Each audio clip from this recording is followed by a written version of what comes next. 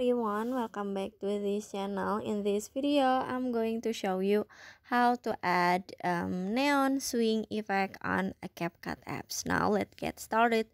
First, after you open your CapCut and add the video that you want to edit, you just click on the effect at the bottom.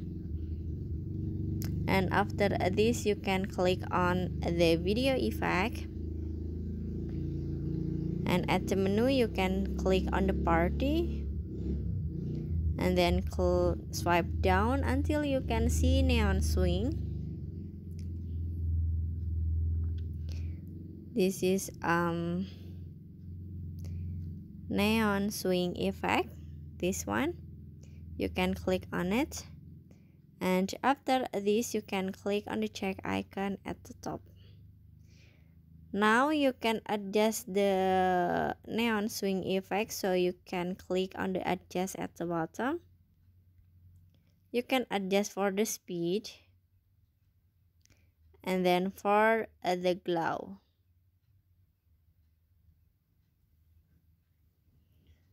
And now you can click on the check icon at the bottom. And after this, you can set the effect until the end of the video. And finish. So that's how to add a neon swing effect on CapCut apps. I hope you found this video to be helpful. If you enjoy with the content, please consider like, comment, and subscribe down below. Bye bye.